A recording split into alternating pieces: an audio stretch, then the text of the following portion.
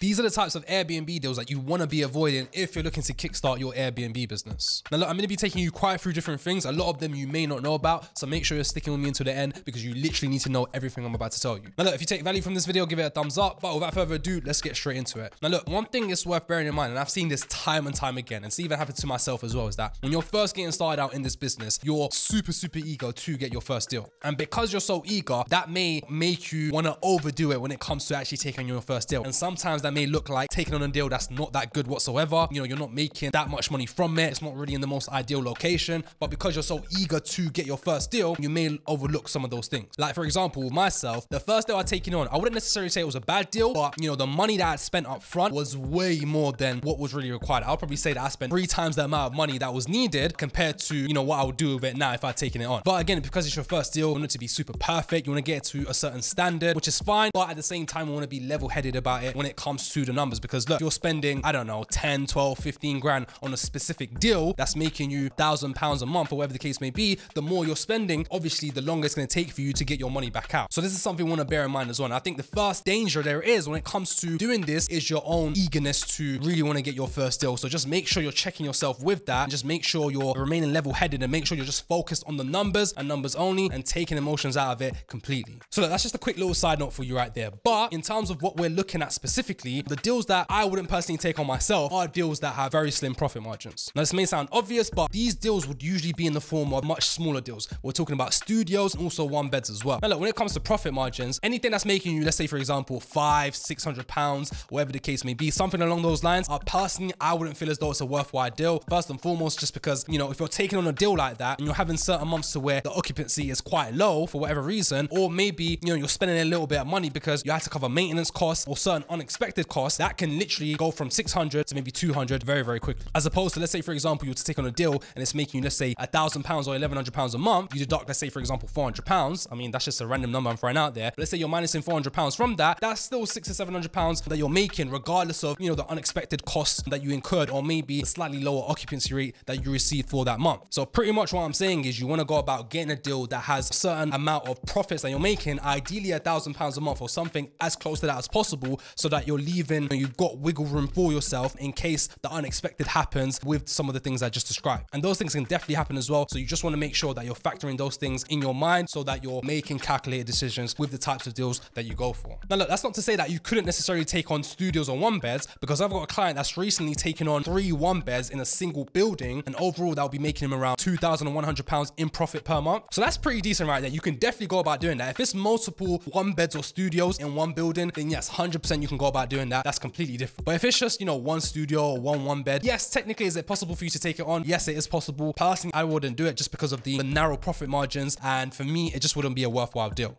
So that's the first types of deals we want to be avoiding. The second types of deals that we want to be avoiding or be very wary of are deals that are in certain apartment buildings that have leases that don't permit short lets. What that means is you'll have a flat in a block of flats, and the lease in that block of flats says nobody in this building is allowed to do short lets. Now this is a very important thing for you to bear in mind, because I actually know quite a few people that have taken on deals in those specific blocks. To be fair, they hadn't actually checked initially with the landlord or with the property managers or the building managers, and they were doing their thing for a little bit, but then the building managers actually found out what they were doing and they got shut down very quickly. There's actually a few people I know that's happened to. So you want to make sure that you're actually finding out, you know, either from the landlord or the building manager, what is actually on the lease on that building and if it actually permits short lets. What I will say is that, you know, a lot of apartment buildings out there don't actually allow this. And to be fair, this is the reason why a lot of people that I know personally focus on taking on houses, because with houses, you don't actually have that issue because they're freehold properties. But with apartments, because they're leasehold, you don't actually own the land on that particular property because it's a block of flats. That's where you obviously have that issue, because you're not in control of what's actually on the lease. So make sure you're always double checking that. This is super important. And if you come to realize that the lease on that building doesn't actually allow it, then it may not be a smart move for you to go about actually taking on that deal, because you're just leaving a lot of risk at hand as well. Because if you invest, let's say £5,000 or £10,000 into a certain deal, and you know, you're doing it for a couple of months, you're making a bit of money, whatever the case may be, and then the building managers come and shut you down, or you've lost all of that money and you've given so much time and energy literally for nothing. So So that's super, super important for you to bear in mind as well. So that's another type of deal that you want to go about avoiding.